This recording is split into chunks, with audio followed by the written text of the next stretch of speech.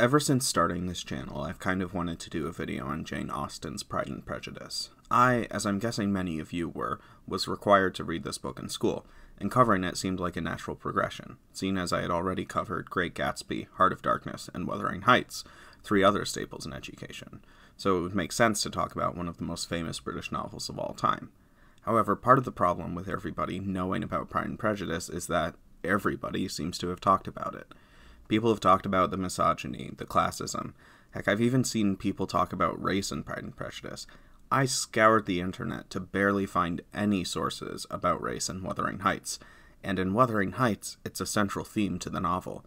But in Pride and Prejudice, in which every character is white and nobody explicitly mentions race, I've seen people criticize Darcy for participating in the slave trade, as he likely would have, despite there, again, being no explicit confirmation. Pride and Prejudice is just that popular. Anything I could think to cover, you can already find it online. Well, almost anything. Wait right there! What, Professor Dumeril? I haven't seen you since the PragerU video. I thought you weren't around anymore. You just didn't talk about anything interesting for a while, but I actually have a great idea for a Pride and Prejudice video. What? Look, why don't you make your own channel? Oh, come on, you let the commie skeleton make a whole video. I didn't let him do anything. Look, just let me show you, and then you'll see why you should trust me. No. Ribbit. Ribbit. Ribbit. Ribbit. Ribbit. Reading. Ribbit. The opening line implies gay men can't be successful. Great job, Jane. Ribbit. These parents are tools to their kids. Ribbit. Austen says Michaelmas like it's a real holiday. Ribbit. Scene does not contain a soaking wet Mr. Darcy. Okay, that's more than enough. Get out of here. I can't afford to get sued. Sorry about that, everyone. Anyways, I do have an original thought about Pride and Prejudice, one that's not really been tossed around any literary analysis communities, at least to my knowledge. I think that in some way I might have a unique theory here. You see, the novel centers around Elizabeth and Darcy, but it is also heavily concerned with all of the other Bennet sisters. Of course, there's Elizabeth, the irritatingly quick-witted and central to the story, main character. Jane, a seemingly perfect self-insert character. Kitty, a miscellaneous sister who's just kind of there. Lydia, a child that is groomed and then heavily implied to be raped by Wickham, even though we are told that she's the one who has disgraced her family. And then there's Mary, the middle child, the least liked daughter, both Mr. and Mrs. Bennet's least favorite kid, and the one least mentioned. Throughout the novel, we are told that she is plain, not pretty, not talented, not a genius, and not loved. She, despite not being naturally gifted like Elizabeth and Jane, tries harder than any of her sisters, and the book seems to punish her for it. Of her work ethic, quote, Mary, who having in consequence of being the only plain one in the family, worked hard for knowledge and accomplishments, was always impatient for display. End quote. Of her piano playing, quote, Mary had neither genius nor taste, and though vanity had given her application, it had given her likewise a pedantic air and conceited manner, which would have injured a higher degree of excellence than she had received. Elizabeth, easy and unaffected, had been listened to with much more pleasure, though not playing half so well. End quote. Of the fact that she reads a lot, quote, They found Mary, as usual, deep in the study of thorough bass and human nature, and had some extracts to admire, and some new observations of threadbare morality to listen to. End quote. Of her general performance, quote, Mary, on receiving amongst the thanks of the table the hint of a hope that she might be prevailed on to favour them again, after the pause of half a minute, began another. Mary's powers were by no means fitted for such a display. Her voice was weak and her manner affected. Elizabeth was in agonies. End quote. Her father humiliates her in front of people twice in the book. Elizabeth can barely contain her contempt for the young woman. She's constantly compared to all of her sisters, and always in a negative sense. All four of whom are more well-liked than her, and no matter how hard she tries, she'll never be as smart or as talented as Elizabeth, who everybody loves. She's also the only sister to end the novel unwed. This is pretty intense, and I'm not the only one to notice this. People have been calling out for Mary to get a happy ending for decades. There are multiple novels and plays dedicated to telling her story. They often, though, sadly include a handful of things, including her becoming conventionally attractive, learning to conform to society, and almost always finding a heterosexual love interest. I don't really think Mary needed these things to be happy. In fact, I don't think she's unhappy.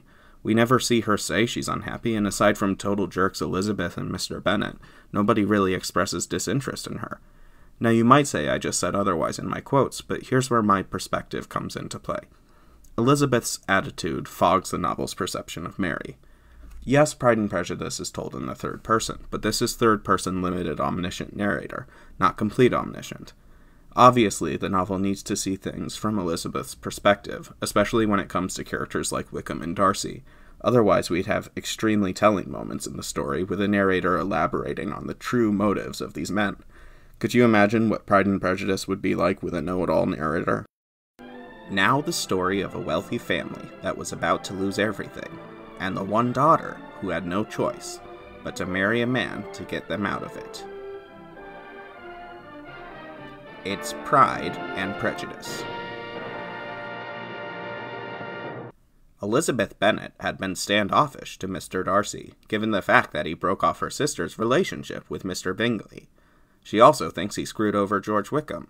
However, and she doesn't know this, because how could she?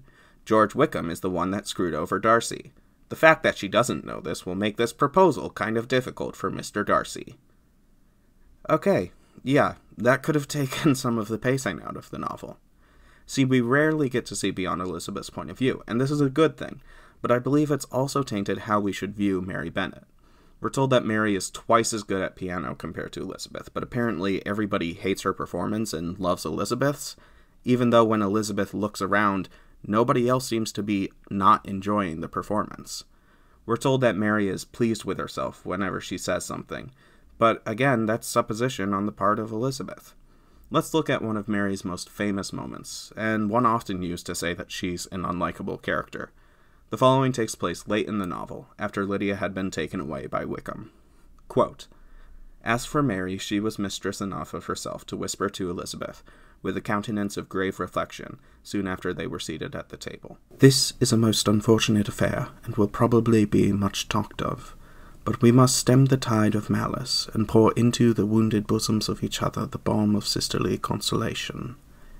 Then, perceiving in Elizabeth no inclination of replying, she added, "Unhappy as the event must be for Lydia, we may draw from it this useful lesson, that loss of virtue in a female is irretrievable, that one false step involves her in endless ruin, that her reputation is no less brittle than it is beautiful, and that she cannot be too much guarded in her behavior towards the undeserving of the other sex."